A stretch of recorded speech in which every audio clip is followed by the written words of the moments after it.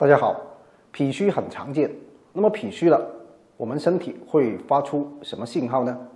下面就简单的向大家介绍一下。脾虚常见的信号：一、舌体胖，而且有齿痕；二、睡觉时流口水；三、肚脐特别容易着凉，一着凉就拉稀；四、腹胀，肚子里面老有气；五、胃口不佳，吃什么都不香，经常没有食欲；六、大便不成形，粘马桶；七、什么都没干也觉得累，全身没力气；八、虚胖，皮肤松弛。如果以上的信号你有4到5个，那就要考虑是不是脾虚了，及时就医看看。我们身上的穴位对脾虚的调理也是有帮助的。脾虚我们就找脾经上的穴位，下面向大家分享3个常用的，坚持用，对各种原因引起的脾虚都有帮助。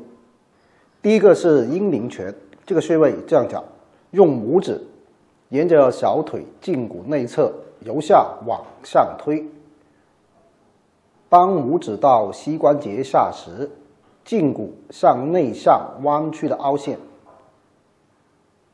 就是阴陵泉。双侧穴，左右腿各一穴。第二个是地基穴，地基穴在阴陵泉下3寸，这里是阴陵泉，往下量4行指，这里就是地基，按中会有明显的酸胀感。双侧穴，左右腿各一穴。第3个是太白穴，太白穴在足内侧缘，当第一指骨小头后下方凹陷处，就在这里。双侧穴，左右脚各一穴。好，以上3个穴位都找到了，用手指点揉就可以了。每个穴位点揉5分钟，每日做3次。一般情况下，脾虚的人容易失重，所以健脾是费时间的，需要坚持。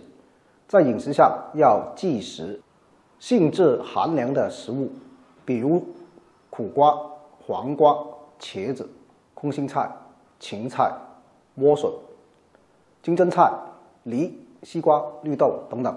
这些寒凉的食物吃多了易损伤脾气，容易阻碍脾的运化功能。以上脾虚的信号，大家可以对照看看自己有多少个。好，本次视频就到这里，感谢大家支持，谢谢大家。